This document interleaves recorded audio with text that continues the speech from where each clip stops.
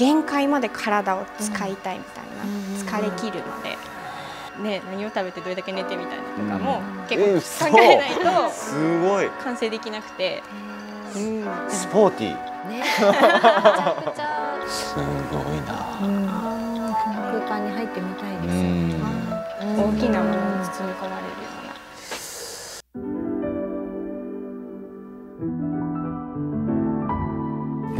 今回のピックアップアーティストは大和美緒さんです。よろしくお願いします。よろしくお願いします。大和美緒さんです。大和さんは油絵の具を使用し、一つ一つを手作業で描いたドット、一本一本をペンで引いた線から構成されるリピティションシリーズを制作されています。単純な動作を繰り返すというプロセスを通し、樹木が徐々に年輪を描いていくようになぞらえ、自然の摂理やシステムを可視化することを試みています。丸の内アートアワード、キャフ賞といった国内のアワードに入選し、昨年にはメキシコシティで開催されたアートフェアにおいても現地の文化財団より最優秀女性作家賞が授与されるなど非常に注目を集める若手作家の一人です。いやもうすごい。すごいね。狂気と言えるような。本当にこういう集中力をこう持続させる人はもうリスペクトしかない。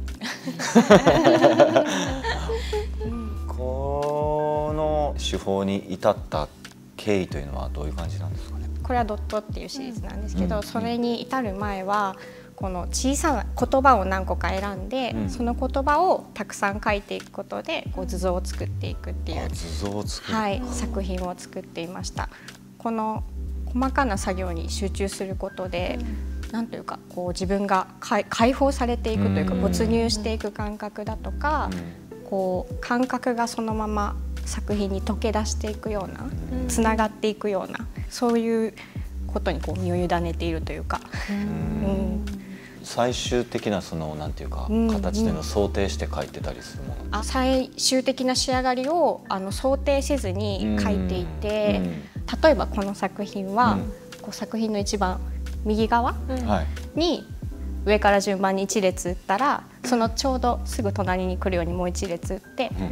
でその隣にまた1列っていうことを何度も繰り返すんですね。で少しずつこう手の位置がずれたり、こう大きくなったりするのをまたそれが引き継ぐっていうことを繰り返していて、こう作品がこう自分で考えて育っていくような、私はそれを観察してその流れを読むというか掴むというか。意図的にずらそうという考えは基本的にはないっていう。すごくせめぎ合いです。全く意図していないというと嘘になってしまって、でも全く意図せずにこう作品を作ってみたこともあるんですが、それは何でしょう、作品と呼べるものでなかったっ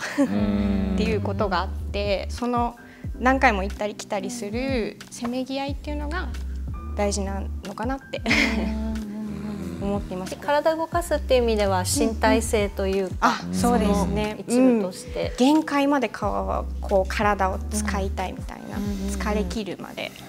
そのエネルギーをこうどうやって込めていくかって考えた時に、こういうちっちゃいこう動作の連続だったりとか、っていうことにつながっていったような。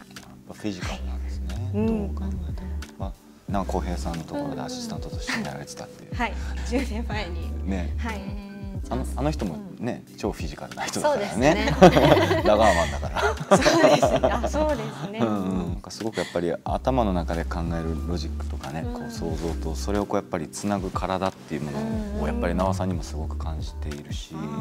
同じことをやっぱり美緒さんにも感じますね。やっぱり。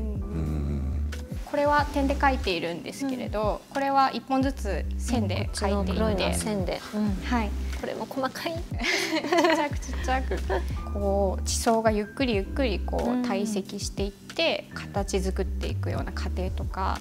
木の年輪がこう時間をかけてできていく形とか、すごく美しいと思っていて、その形が。でそこにこうどうなっていけるかみたいな。すごい目と手をこう結構限界まで使って。すごいなんて言うんでしょう、スポーツのようななんていうか体力をどうつけていかにこう、作品のマラソン選手みたいなところとか、ね、何を食べてどれだけ寝てみたいなとかも結構考えないとすごい完成できなくて、スポーティーね、めちゃくちゃ体育会でもこの大きさでもすごいと思うじゃないですか。この左側のこの作品をもっと大きい空間で作ってらっしゃって、その写真を拝見しましょう。これ部屋にこのだからこれは、このスタジオの空間ぐらいある6メーター ×6 メーターの壁面が4面ある空間全面に描いてるんですけど、壁に直接描いてます。でこれは沖縄のに3月にオープンしたホテルアンテルーム那覇というところの、アンテルーム、はい、エントランス空間なんですけど、建築が完成してからホテルがオープンするまでの期間ってそんなに長く取れないんですね。なのでこの時はもう2週間っていう条件だったので、どうやって作ろうみたいなところから実際どうやって2週間で、実際もうここでこう私が一人で描いていくっていうのは多分1年ぐらいここにいないとできないと思うので、私のスタジオで1メーター角これの6分の1の原画を作っていって、それをプロジェクターで現場で投影してスタッフの子と一緒に描いていくという手法を取りました。じゃあ沖縄のアンテルームに行ったらこれはもう展示されてるってことですよね。エントランスに。はい。すごいな。この空間に入ってみたいです。包み込まれるような大きなものに包み込まれるような沖縄のなんか原生林とか、あと宇滝って呼ばれるこうお祈りする場所があって、そういうところをリサーチしながらその場に関わる人の思いとか、自然の場の力とか、そういうものをこう形にしたいなと思って作った作品です。企業とのブランドのコラボレーションとか、あとその海外での展示の機会とか増えてると思うんですけれども、これからはなんかそのコラボレーションだったり海外進出だったりっていうのはどういうふうに芸術は例えば国境とか人種とか世代とかそういうものを超えてコミュニケーションを取れる手段だと思うので、そういう世界に挑戦していきたいとは強く思っていて、いろんな人と共鳴できるような、つながり合えるような展開をしていきたいなと思っています。去年メキシコの財団から何か受賞してるんですか？そうなんです。メキシコのカサワビ財団という財団があって、その財団の方がソナマコっていうアートフェア、すごい大きいアートフェアがその出展作家の中でベストウーマンプライズっていうのをいただいて、今度そのカサワビっていう財団が持っている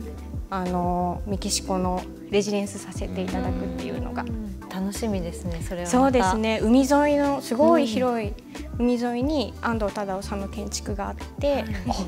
そこに世界中からアーティストが集まって